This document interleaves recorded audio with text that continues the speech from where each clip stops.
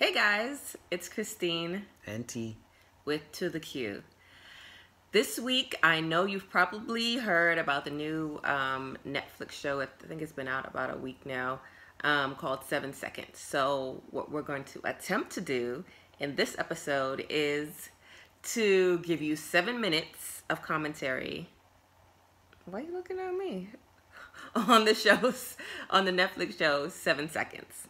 So I'm going to read to you what it's about, and then we'll talk about some of the things that we've noticed or things that kind of like we were able to pull out of it. So when 15-year-old black cyclist Brenton Butler dies in a hit-and-run accident with a white police officer behind the wheel of the vehicle, Jersey City explodes with racial tension. This crime drama explores the aftermath of the accident, which includes an attempted cover-up by the police department and a volatile trial. Assistant Prosecutor KJ wants to prosecute the hit and run as a hate crime, in addition to a negligent homicide.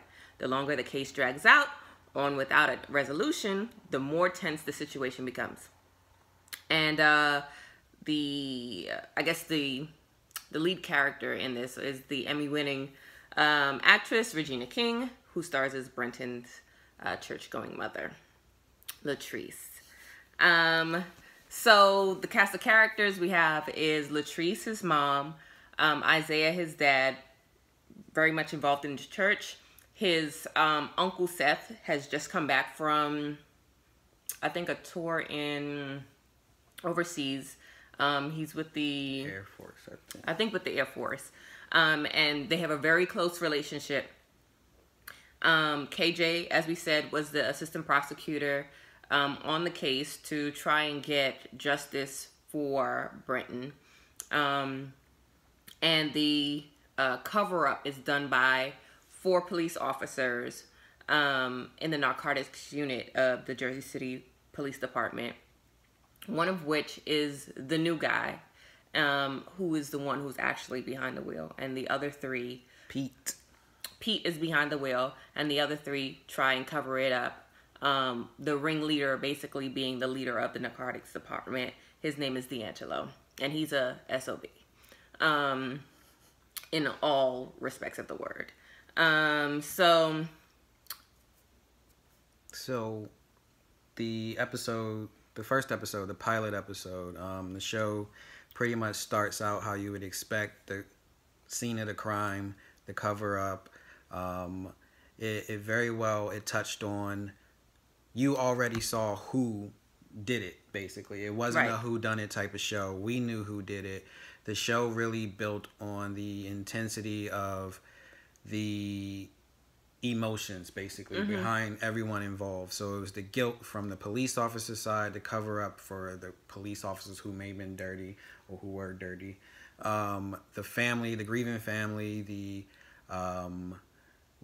the prosecutor, not the prosecutor, but the DA, so the district attorney, who basically has her own troubled past, as well as the new internal affairs officer of sorts, who also covered a lot of the things. So it was it was really a show about emotions more so than a show about a whodunit.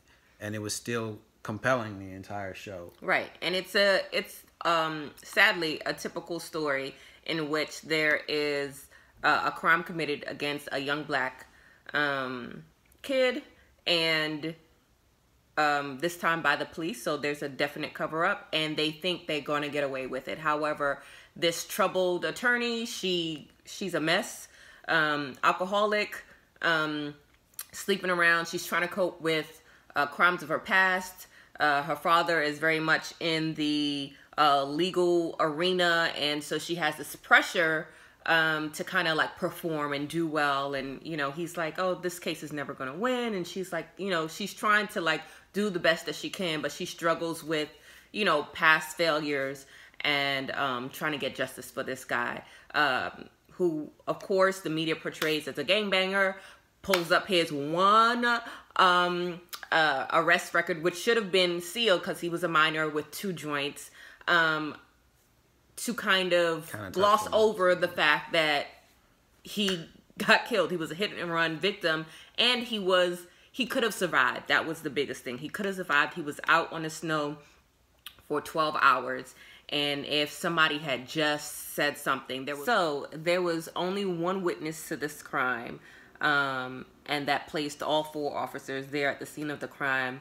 However, she was a 14-year-old prep school junkie, and you see throughout the course of this show how, now that the cops know, how they kind of go further into the collusion to even cover up the witness statement, or try to keep the witness off the stand. It becomes a sad mess. What you got to say, Terrence?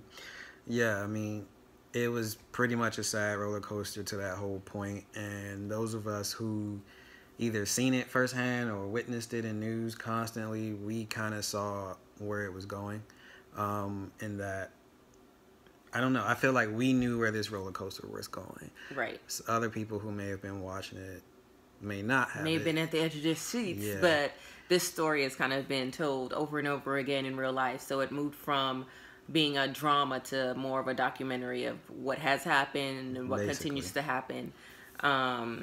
So with that, we're not going to, I guess, give away exactly the ending, but from our expressions, you can kind of tell that, you know.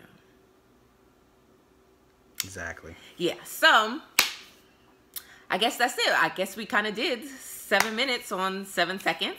Of course, there's so much more that we were able to pull out of this.